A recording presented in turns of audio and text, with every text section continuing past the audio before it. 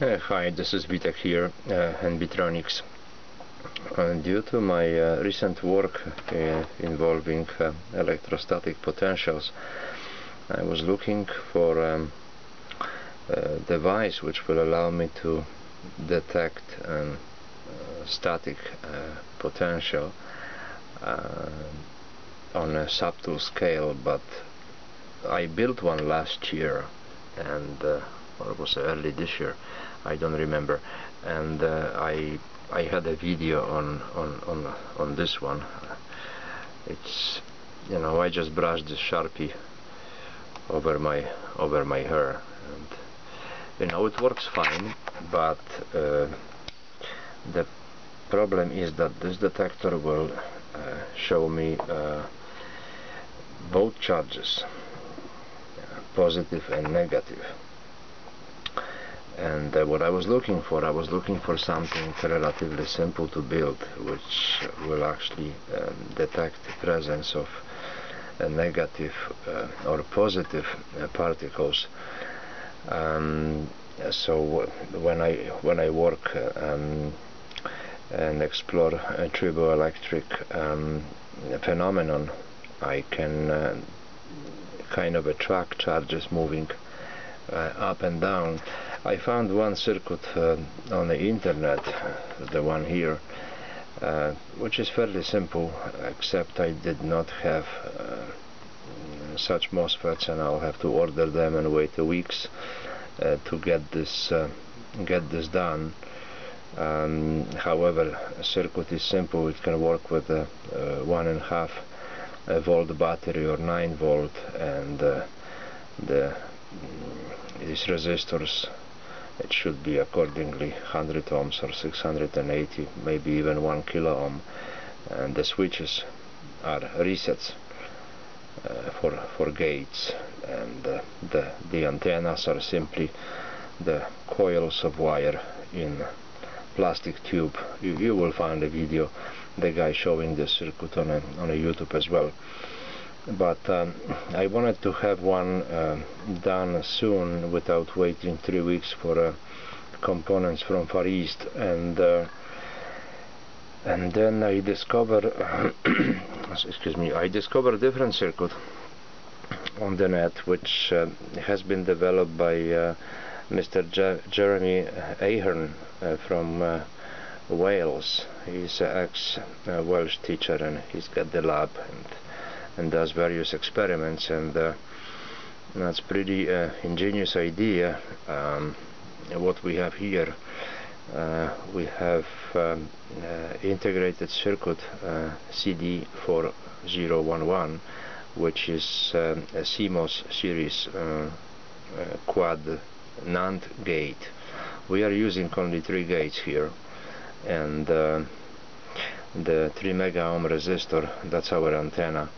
A 3 mega ohm resistor is protecting the gates. As we know, the CMOS components are pretty sensitive to static, so we are using this to our advantage. We have 2 diodes. They can be 1N for 1 for A, that's what I use, or a 914, any blocking diode, a signal diode will do. And what we have here, we have 2 capacitors, and the Jeremy suggests using those small tubular ceramic capacitors as they have a small leakage current.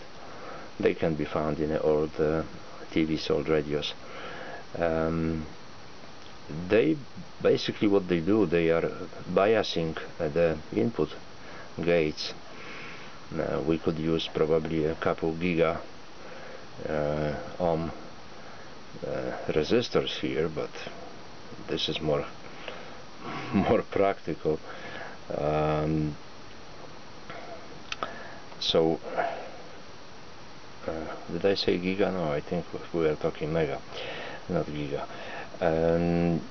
So what we have here, we have 3 gates, and the output, I just let you see the numbers on the pins, and the outputs, they go through 470 ohm resistors, and we have two LEDs.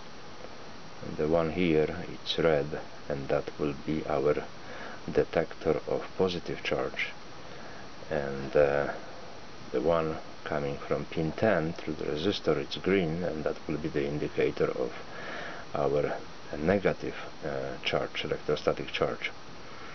And here is a switch, 9-volt battery, and that's the ground here as well, and they are connected to negative of 9-volt battery. The current the circuit consumes is very small, so it can work long time on it, and these two pins, pin 7, it's a 14-pin chip. Pin 7, it's connected to the circuit ground, 14, it's positive. The antenna can be just a loop of wire or a small telescopic antenna. And one thing which is important, the fourth gate, as you see, we're not using the circuit has a four gates, and we're using only 3. The fourth one should have inputs grounded, so pin 13, 12, they should be connected to the circuit ground. Yeah, just as I shown here. And another thing, if you're gonna put this as I did in a plastic box, the circuit should be at least partially shielded, like a piece of copper or aluminum foil, at least under one side, and connected to the circuit ground. So that's pretty much it. I hope you can have a good look of the circuit as is. What's interesting about this is that it's not only detecting charges, but it's detecting moving charges movement, which is important if you work with the devices like Van de Graaff generator, and you're trying to pick right materials for your roller belt and upper roller. So just in case, if you're not just after making sparks, but you, for any particular reason like me, you want positive or negative output, then it's nice to see how the charges are getting moved, and you can choose your materials for the rollers and belt accordingly. And I hope you can see it. I have a charges movement and the response of the device. So if the positive charge is approaching, there will be red LED read. If the positive charge is receding, the red will change to green. If the negative charge is approaching, there will be green LED, and if the negative charge is receding, green will turn to red. If both charges are present, then we're gonna have both LEDs lit, and if no charge is present, there will be no light. Anyway, so this is pretty simple circuit, and I put this in a little plastic box with the short copper antenna. Also, it's a good idea. I didn't do it. I just thought of it later to shield the antenna inside the box. And I have two LEDs here and a little switch. And right now, when I turn, it's a green. I'm just gonna use the same Sharpie and touch. Right now it shows the positive charge present. I'm gonna use the trick with I don't have long hair, only a short one, and okay, I have my Sharpie. It's a couple inches distance, and she's responding.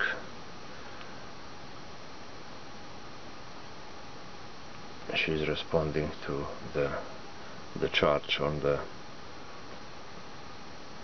plastic pen. Anyway, it's pretty sensitive. Like I use a piece of wool and the same pen earlier, and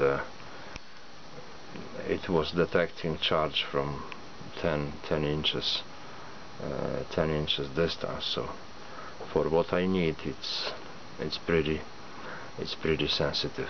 Anyway, it's easy to build. 2 capacitors, 2 diodes, 2 resistors, and 2 LEDs. Well, 3 resistors, counting 3 mega ohm. And you might want to play with the capacitors. I built 2. I built one on a prototype board, and I have a 200 picofarads in it, and it works just fine. And in this one I put 47 picofarads, and works just fine, but it's something to experiment with. Anyway, that's all I was going to share with you for tonight, and thank you for watching.